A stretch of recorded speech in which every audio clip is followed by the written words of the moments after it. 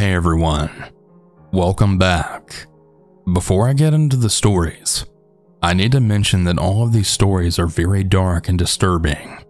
The first and third story of this video mention children that have been sexually abused, so they're very dark. If you decide to listen any further, you've been warned. Without any more further interruptions, let's go ahead and get started. And remember to always stay hungry.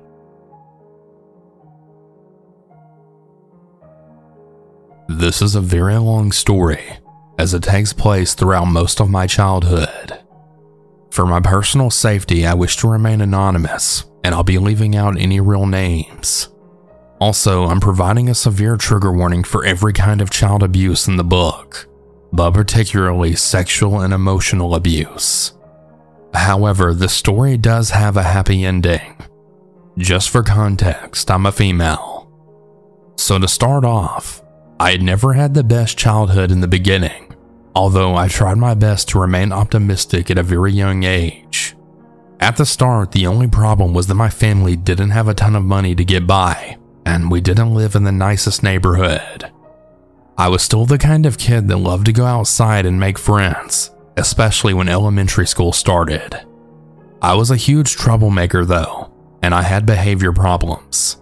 I've recently discovered that I have symptoms of autism and bipolar disorder, so they probably played a role in making me somewhat rebellious and troublesome. I can't even remember when the abuse began, as I was so young, probably around 3 years old though. Of course, my still developing mind couldn't process that the way I was being treated was so inhumanely wrong at the time. I perceived it as normal because I just didn't know any better, which I've accepted now. While most of the abuse was sexual, there were also instances where physical, mental, and emotional abuse took place as well. 95% of the abuse was done by my biological father, who I won't name. Some of the abuse was done somewhat in the open, by which I mean some of my family was a witness to it. But the sexual abuse was entirely secret, as my father didn't want my mother to find out. When I was little, he would make me keep quiet about what he was doing to me, as he didn't want to get in trouble for it. This was my first indication then, although I was still too young to understand it, that what was being done to me wasn't right. However, I stayed silent, afraid nobody would believe me about what I was going through. Side note, I have a little brother who I haven't seen in almost 7 years. To summarize, he ended up with another family member after this entire story, and his new parents didn't believe my story, and they actually said that I was a bad influence on him. Just to point out, the worst thing I'd ever done to my little brother was pick stupid fights because we were siblings, and siblings typically argue and make fun of each other. My brother is my world, and I would do anything to see him again. Anyway, going back to the main details, some of the worst parts of the abuse would be where my biological father would fat shame me just because I wouldn't eat some of the healthy food on my plate at dinner. I'm a really picky eater, and I only eat certain foods. Another sign of autism. Him telling me this horrible shit is one of the main reasons that I'm incredibly insecure of the way I look. He would also try to get me to believe that the stuff he was doing to me wasn't wrong, but I was slowly coming to my senses when I was around 8. One time was the most traumatic, and it's a day that's been ingrained into my head to this day. My father was touching me inappropriately and doing all sorts of disgusting things to me, and I finally spoke up and then pleaded for him to stop. I'm not kidding. He looked me dead in the eyes and then said, "Do you want me to rape you?" My own father, the man that I had looked up to for protection and guidance in the world, had just threatened to rape me. Me, his own fucking 7 to 8-year-old daughter. Of course, I just shook my head, fighting the tears that were gathering in my eyes. It was right at that moment that I grew terrified of my own father and that I never wanted to be around him again. However, I couldn't prevent it from happening because we still lived in the same house. And in his eyes, he was the parent and I was the child, so I had to listen to what he said. Eventually, I just resorted to numbing myself every time he would do something. I tried to think about something else just to cheer myself up and just wait until it was all over, even though it sometimes felt like hours before it was over. He did try to rape me several times, but he didn't in the end. But that still doesn't excuse the fact that he tried. Finally, after what seemed to be years and years, when I was around 9 years old, my parents had separated and got a divorce. Only then did I find myself safe enough to tell my mother about what my father had done to me. She was absolutely outraged and horrified at finding this out, but she never reported it to the police. She only confronted him about it. She still allowed him to be around me and my brother, but to my absolute relief, no more abuse took place when he was around me. I still avoided him like the plague though, always going somewhere else when he was at my house. One person that I hadn't even told about this slowly started to piece it together, and that was my wonderful grandmother, who I still talk to and visit occasionally. She must have told some of my relatives in secret, because I was eventually taken away from my family and placed into foster care. Although I was scared of my new family at first, I quickly warmed up to them, and I finally felt safe in a new home. I was adopted when I was 13, and I've been really happy with them since. Unfortunately, this ending isn't entirely happy. In 2020, right when COVID was becoming a huge thing, my adoptive father died of cancer just under 2 years after he adopted me. His death nearly broke me completely, as unlike my biological father, I actually felt safe around him, and I saw him as a true father. He had a huge heart, and he really cared about all of his kids, including me. Regardless of this, my life has mostly been repaired since I was taken away from my old family. Despite suffering from moderate depression and severe anxiety. I'm now 19 years old and I'm in college, and regardless of the past trauma, I'm really working to be a happier person, and I'm on medication for my anxiety. I've become antisocial and quiet, but I still have close friends that I always go to if I'm feeling low and need someone to talk to, and I'm forever grateful to them for being there for me. My biggest goal in life is to be the exact opposite of what my biological parents were. I haven't seen them in several years, and I really hope it remains that way. I have a final saying in this story, and I'm happy to finally be getting this off my chest. To my biological father, I hope you fucking rot in hell where you belong. You're a sick and disgusting excuse for a human being. You're the reason I'm insecure, that I'm still scared of most men to this day, and the reason I'm so emotionally scarred even as I'm approaching my 20s. You're not a father. You're a monster. And to my biological mother, you had every opportunity to help me by reporting the story to the police. But instead, you only cared about yourself instead of your own daughter and son, and focused on getting out and getting wasted almost every night. I also hope that I never see you again either, because you've really gone downhill from who you once were. My grandparents didn't raise you to be like this, and they would be forever ashamed of you for what you've done. I'm way better off without you, and I'm happy that my perception of you is no longer warped. To those out there who have gone through something similar, you're not alone, and you never will be. I hope you have people you can reach out and talk to about what you've gone through, and I hope said people are supportive and caring. If anyone's going through any kind of abuse and feel like they can't get out of it, please talk to someone.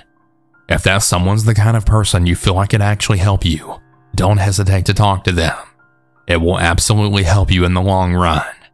Stay safe out there, people.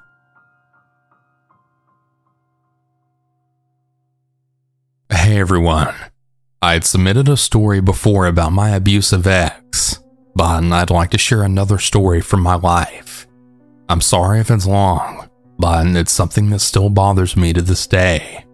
Trigger warning for abuse and alcoholism. Growing up, I had lived with my mom and my sister. My mom and biological father had split up when I was a baby. When I was 2 and my sister was 7, my mom had met a man who we'll call Will for the sake of this story, and he had moved to America from England about 20 years prior. Will had been really nice to my mom in the beginning, telling her he'd take care of the bills and put everything in his name. Phones, housing, etc. My mom saw this as a great opportunity for saving, as she didn't have a super well-paying job at the time, and she was taking care of 2 children on her own. Will had a great job making enough money to get us by and still being more than comfortable. We all liked Will. He took us on a lot of vacations as he got lots of vacation time with his job. As years passed, my mom had started noticing that Will had an alcohol problem. Whenever he was drunk, he became arrogant and very verbally abusive. He'd call my mom names such as fat pig and slob. My mom was a little heavier with muscle, but definitely not what's considered fat. They'd argue a lot. He threatened my mom, and he even threatened my sister and I with beatings if we got in his way. If he couldn't get through to my mom in arguments, he'd go to my sister, and since she's not the one to take anyone's shit, he'd sometimes end up yelling and arguing with me. As a kid, I'd get into fights with my sister and mom. This would make Will really mad, and he'd end up hitting me and quote-unquote teaching me a lesson. As the years went on, the worse Will got. He'd accuse my mom of cheating on him and tried catching her cheating on him. He never did though, as my mom is a very loyal woman. He'd assumed that anytime she hung out with a friend that she was really having an affair. He'd make her tell him when she was going and what she was doing. He was also big on not wasting food, and I mean even the littlest amounts of food. We'd have to finish all of our dinners, and if we didn't, he'd either force my sister and I to sit at the dinner table and finish the food, or he'd fish out whatever we threw out in the trash and actually eat it. I'm not kidding. He'd eat the food right out of the trash and then scream at us for wasting it. If we had moldy bread or food in our kitchen that was out of date, my mom would suggest that we throw it away. Will would argue with her though, and tell her that it's perfectly good and there was no reason to get rid of it. He'd actually cut the mold off of the bread and then put it back in the bag, then say, "See, it's still good."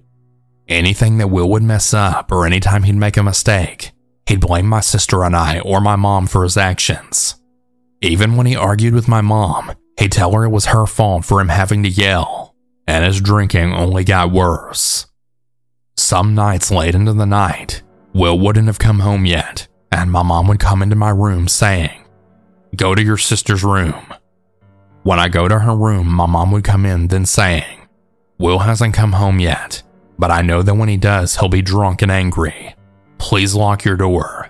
And my sister would always lock it. We'd cry, but she'd assure me that I was safe with her. My mom and Will would split up twice, but my mom would get back with him since she felt trapped, as this was her 3rd marriage. She really wanted this one to work since the others hadn't. No judgment. I understood that it wasn't her fault. One night in October of 2017, they'd gotten into an argument because Will had come home late from the bar, and he went back onto his usual rant, saying my mom was cheating on him since she had planned to meet up with a friend to get coffee before he went into surgery. My mom eventually found out from that event after he showed up to the coffee shop yelling at my mom that he'd put a GPS tracking device in her car to stalk her. Anyway, the night of the argument was the last straw. I had watched them from the steps of our house, and I saw that Will had grabbed the house phone. He had started to call my mom's friend, the same one who she meant to meet up for the coffee. He started threatening him, saying that he'll quote, beat his crippled ass up, as well as his son who had cerebral palsy. As my mom tried following him around the house, yelling for our friend to hang up the phone, I sat and watched him as he finally laid his hands on my mom. Will pushed her into the wall, leaving bruises on her arms. I was so incredibly frightened, and immediately my head went into fight or flight. So I went with the in-between option, which was to scream at him to get his hands off my mother. After that, we had called the cops, and my mom had filed an assault case against him. We moved into my grandmother's house, and I watched as my mom went into a deep depression. We had to go to the courthouse and fight for her justice. Unfortunately, however, even with me as a witness, and evidence and pictures of bruises on her arm in the shape of his fingerprints, she lost the case. We were so broken. Even after all this, he continued to stalk us, which eventually prompted us to move farther into the state. This event happened when I was 12. I'm now 19 years old. After the incident, I went through years of therapy. I had multiple therapists. I was diagnosed with severe depression, and I was eventually hospitalized at the age of 15 for a suicide attempt. I'm still in therapy, and I've also been diagnosed with PTSD and multiple anxiety disorders. Although this was a harsh story, we have a nice ending, as my mom had met a really nice man shortly after the incident who is my sister's friend's dad. They've been together for almost 7 years now, and married for almost 2. He's a wonderful man, and he's treated us like we're his own children, and he's treated my mom like a queen. Thank you for listening to my story. Just know you're not alone if you're in a similar situation. Please stay safe. By the way, we later found out that Will had gotten with another woman and pulled the same shit. Her 18-year-old son had defended her and knocked all of Will's teeth out. Nice going, kid. We really applaud you for that.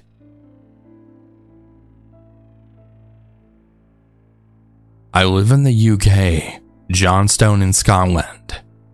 When I was a little girl, I was in the care system due to my mother having a mental breakdown, then being taken into a mental hospital for treatment. I was in the care system from the age of 5 years old until I was 10 years old. You see, there was already much abuse in my family, as my mother had taken on my aunt, and my other aunt went to stay with my oldest aunt, due to my gran being an alcoholic. There was one member of staff in particular who took an unhealthy interest in me, as when I went into care, let's just say I was an emotional child. As I was away from my mother, I always kept crying for my mother, and he knew that I was maybe more vulnerable than the other children in the care. But I also sensed from being a baby that I was an unwanted child, as my mother made it clear the older I got. So I was sharing a room with, let's just call her Sasha. We were the same age, but there was only a few months age gap between us, and I was little.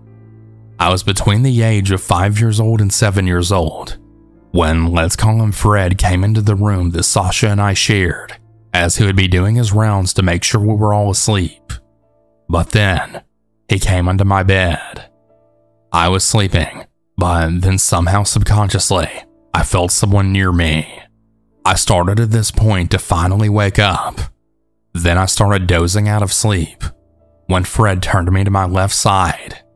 He then pulled down my underwear and PJ bottoms while I was dozing in and out of sleep. He laid down in my back, turning me on my side, and then raped my back passage. Just as he did that, another member of the staff that was also on sleep duty caught him doing this, and I overheard her saying, "You really better hope she doesn't remember any of this."